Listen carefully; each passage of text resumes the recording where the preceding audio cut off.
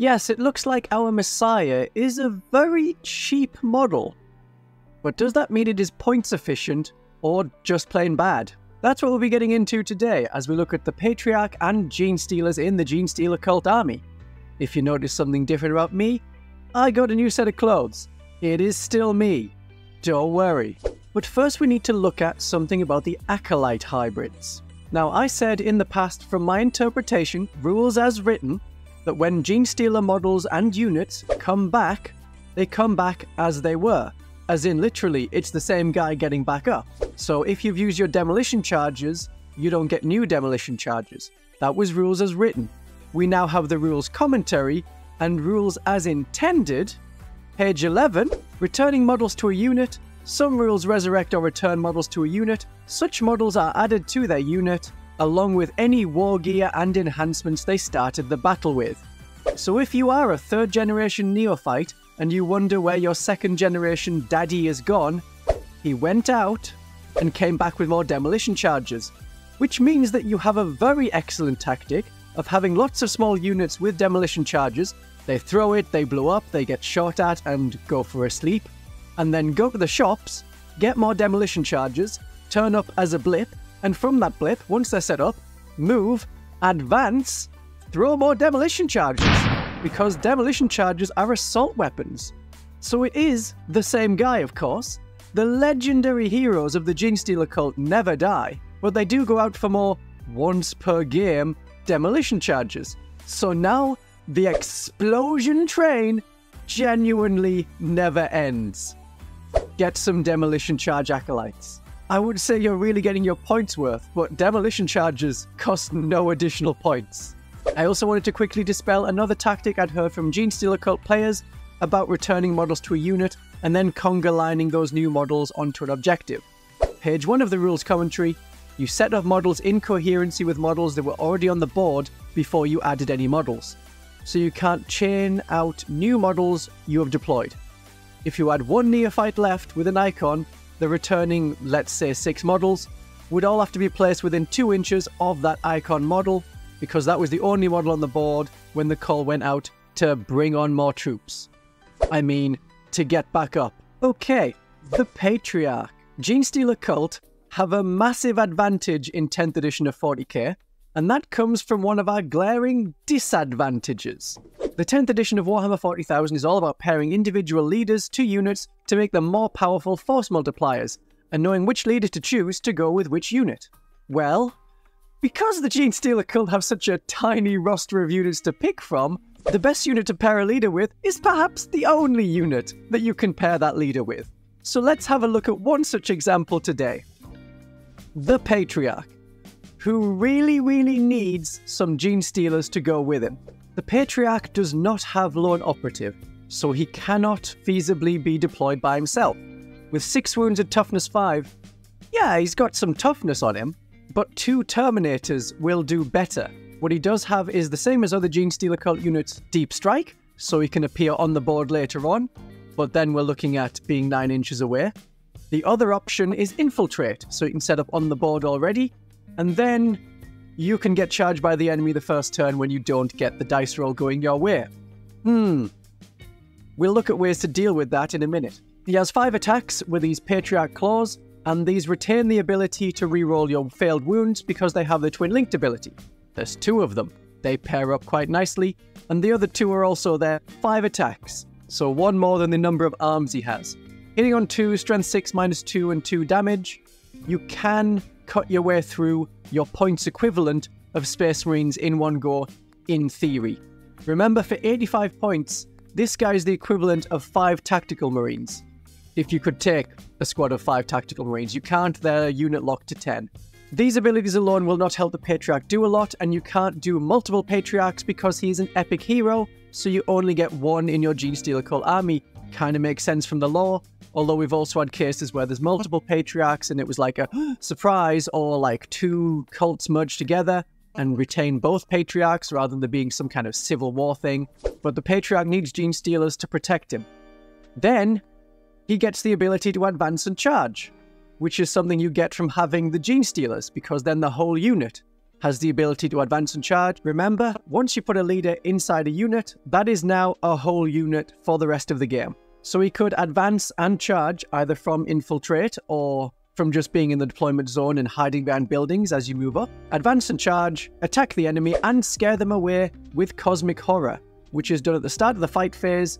Enemy units within 6 inches must take a battle shock test. This is very useful if you want to hit those Death Star balls that you know are going to pull a bunch of command point shenanigans.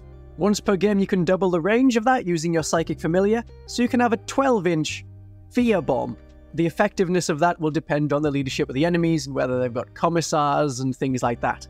For scoring the primary objective, the enemy will recover before objectives are scored at the start of their turn, but if you last long enough, you could use this Cosmic Horror in your fight phase so that the enemy are scared off objectives and you can control it at the start of your turn. And it's also very useful for controlling it for secondary objectives at the end of turns and things like that. Again, it's leadership dependent on how good the enemy is. Now, there's not a lot of great enhancements the Patriarch can take, but it doesn't matter. He's an epic hero. Page 56 of the main rulebook, epic heroes cannot have enhancements. So it doesn't matter that they're no good for the Patriarch, he couldn't take them anyway. It also means that for your Crusade, you can't gain any XP. So if you had, from 9th edition, a leveled up Patriarch for your Crusade army, you're going to lose all of your bonuses. Really sucks. The Patriarch is cheap, and that is fair because it gets more from its bodyguard than the Genestealer bodyguard gets from him.